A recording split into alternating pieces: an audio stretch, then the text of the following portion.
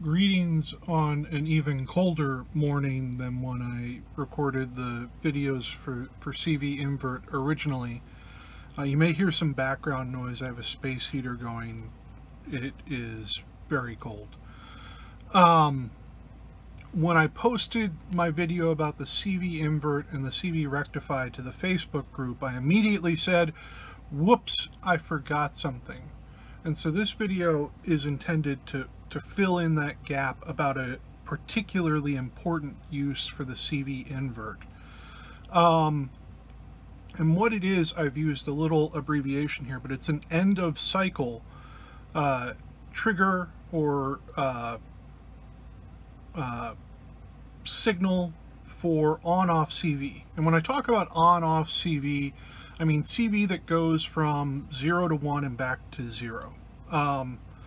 So, you know, for instance, a stomp switch or a MIDI gate or a square wave or a clock divider. And you can use the CV invert to create effects and processes that immediately follow that on-off switch, whatever it may be, whatever form it takes. And so one particular use where this is really important, I think, is a CV looper, and particularly a CV looper set up in one-shot mode. So what you can do is use the same stomp switch to record and also send it into a CV invert. And the CV invert goes to the playback button.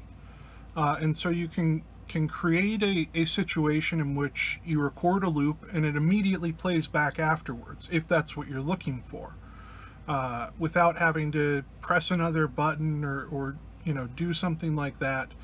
So I'm just going to demonstrate that in the way that I have this set up. It's a simple looper, and I'm using a kalimba because I can press the button and play the kalimba at the same time. And then it's pitched up 7 semitones, so a fifth.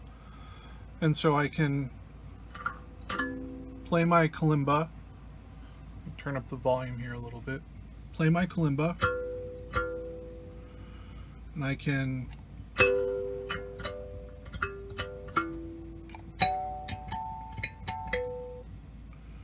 record a loop, and the loop immediately plays back.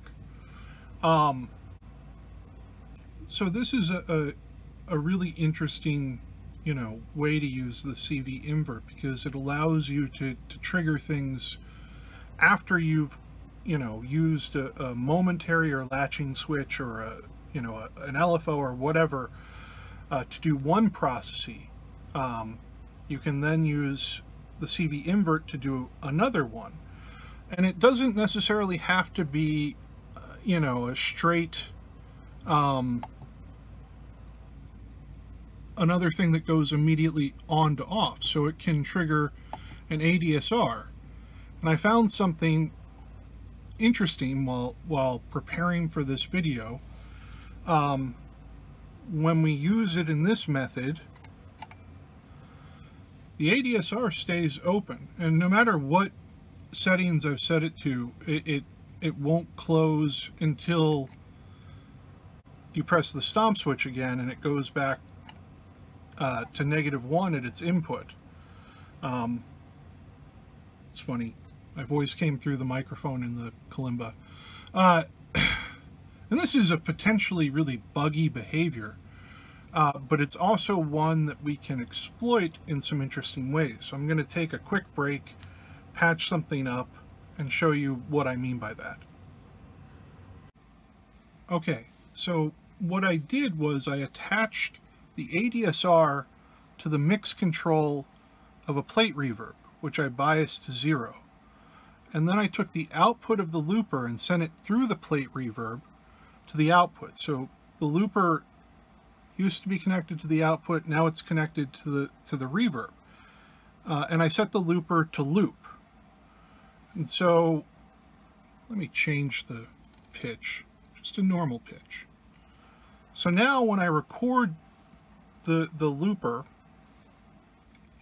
at the end of the cycle, the mix of the reverb will start to rise, but it'll take a little bit of time because I've set in a pretty decent attack here. So we can get an effect sort of like this.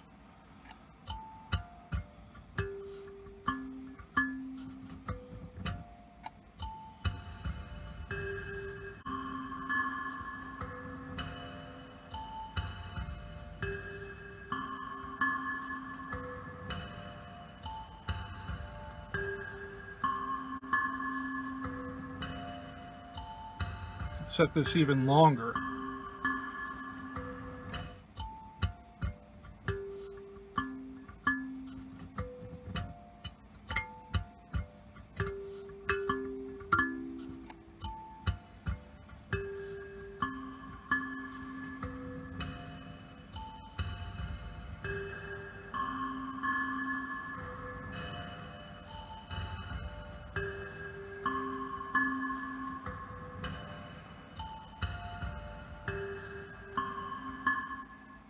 So anyhow, you get the idea.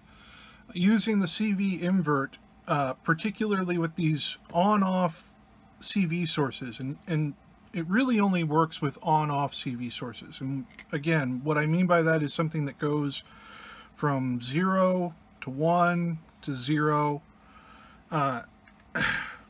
You know, like I said, a stomp switch, a MIDI gate, a square wave LFO, clock divider, whatever. Used in conjunction with some other CV sources, you know, you can do all sorts of things where, you know, your stomp switch does something, and then after you've finished doing whatever it is with the stomp switch, another effect takes hold.